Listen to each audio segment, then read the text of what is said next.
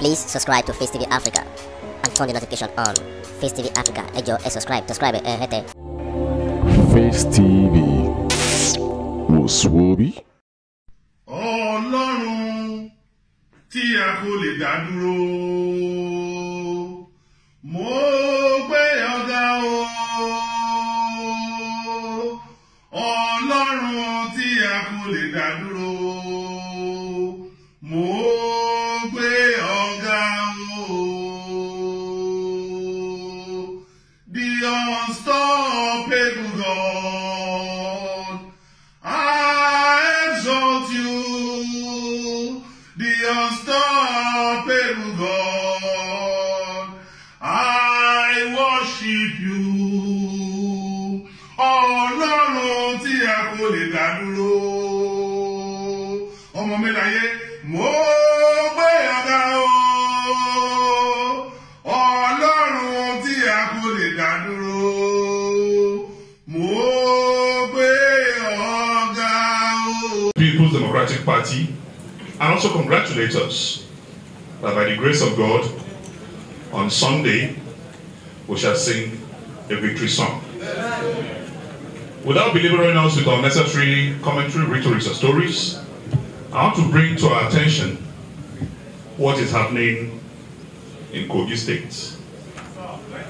That on Friday, we converged at the residence of Ibrahim Idris, the former governor of Kogi State, and his house was surrounded.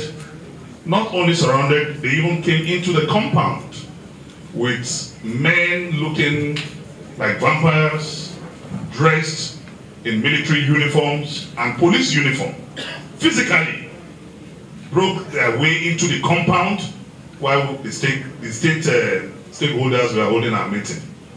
It took the intervention of the genuine military to come and send them away. By the time we rounded up the meeting, we're driving out. I just got to front of government house. They opened fire at my vehicle and all the other vehicles in the convoy. Open fire. They shot at us sporadically. Men in fake military uniform and police uniform. The commissioner of police is aware. The commandant of the army records in Lokoja is aware. And we have reported to relevant security agencies. 2 of these men were arrested. We don't know what has happened. The governor boasted that they will be released.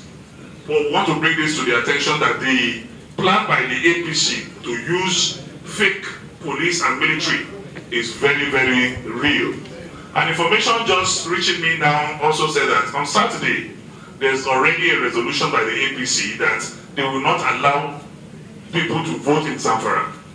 That they are going to unleash violence to make sure that electorates will not have access to even polling units on Saturday. So we are bringing this for Nigerians and the security agencies to know that if actually we are to defend democracy, then they must come out and do the needful. The statement, the non-presidential statement by the president yesterday, as far as I'm concerned, is a suspension of the Constitution of the Federal Republic of Nigeria.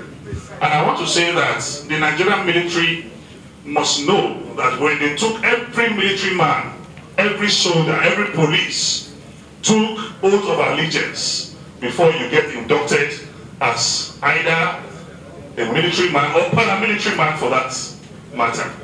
That oath of allegiance you took is not to Muhammadu Buhari.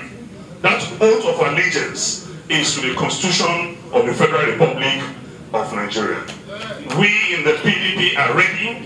We have purchased secret cameras, and any soldier, any policeman, any paramilitary man who will abuse his oath of office in being used by the APC to unleash terror on Nigerians, we will record you. And those of you who do not, maybe some of you have network problem with God. I have no network problem with God. Whenever I call upon him, he answers me. And he told me that Atiku will be president of the Federal Republic of Nigeria. So if you allow yourself to be used, I want to please, Mr. President, sir, I want to be a member of the special panel that will try military officers who betray the country. So I want to advise that the military in Nigeria must be professional, and I want to say that government is not owned by those in government. Government is owned by the people of the Federal Republic of Nigeria.